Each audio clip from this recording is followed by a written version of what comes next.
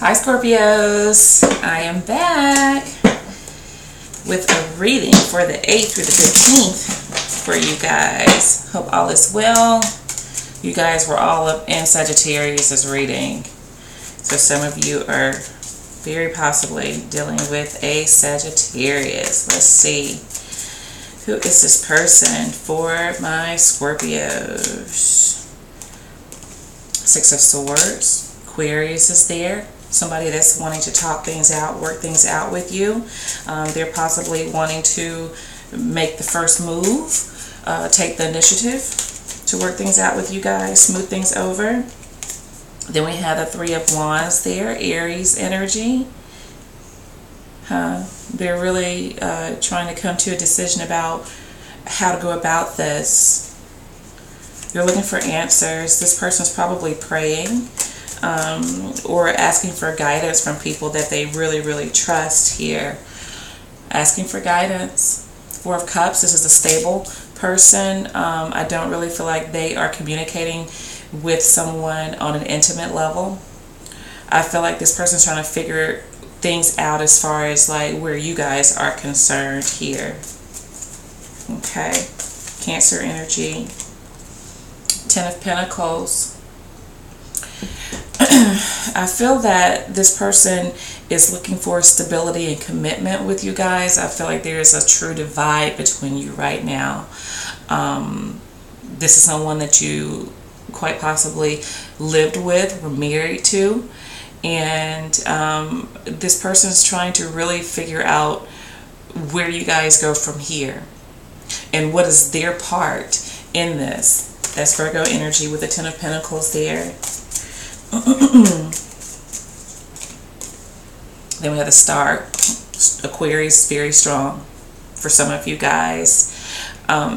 They're definitely wanting to work things out with you because they do feel like you guys are worth it. They feel like you are their soulmate, that you guys are a good match for each other. Regardless of the problems that you guys share, this person feels like you guys are the one, okay?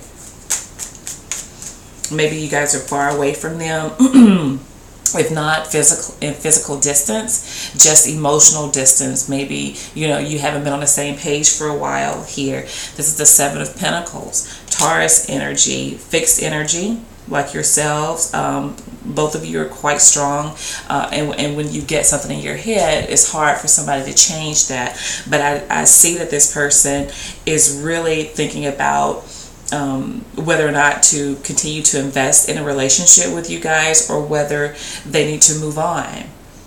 Trying to figure out the best way to approach this. I don't get that they've made a solid decision yet. I feel that just really they've been in their head. Not so much that they're overthinking things, but really trying to figure out what's best for you and what's best for them.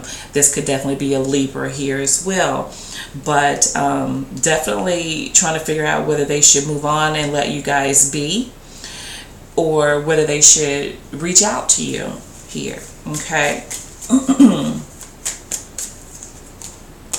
The Six of Cups, you guys were extremely happy at one time. I feel like this was the relationship of relationships for both of you.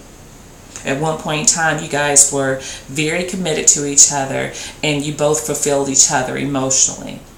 But now it's there's definitely a separation, but you guys are soulmates here. With the Star and the Six of Cups, this is, again, a relationship like no other. Okay, it goes beyond just, you know, feeling infatuated with someone or really liking someone. There was a deep, I feel like, emotional bond between the two of you guys here. Okay. And then we have the Hermit. Virgo. So Aquarius, Virgo is extremely strong for some of you. This person is wanting back what you guys had. They want the home life. They want the security, the emotional security. They want to continue to build with you. Okay. What does this person really want with Scorpios. They want change. They want something to change here. I feel like there's some kind of emotional distance in between the two of you. Some of them are wanting you guys to actually move closer, or they want to move closer. They want the wait to be over. They want you. Death is your card. There's something about you they feel like that you guys could afford to change as well.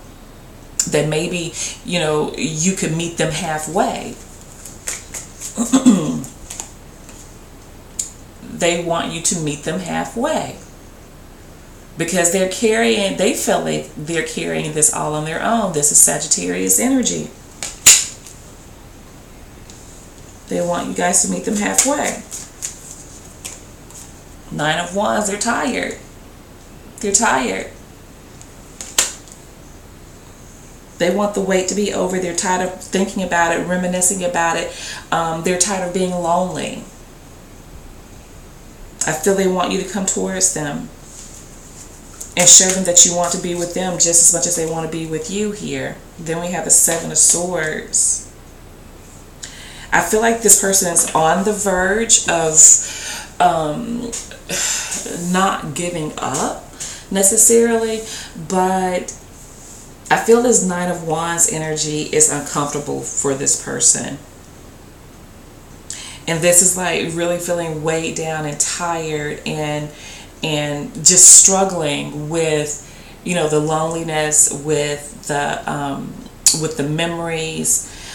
This person in the 7 of Swords energy, I feel, is really trying to figure out, is it best to continue to wait and see what they can get from you? Like, you know, what energy, what emotions, what actions they can get from you. They're struggling with that versus just kind of letting things be and moving on and doing what's best for them here with the 7 of Swords energy. This is about working things out. This is about moving on by yourself and doing what's best for you. So it's like they're struggling here because they're sitting and they're waiting and they're wondering, okay, should I work things out? Should I make the first move? Should I take the initiative? But I also feel like, you know, Scorpio can take some of this burden as well. So that is where I see this person being at currently, guys. So that's what I have for you, and I'll be speaking with you guys soon. Bye.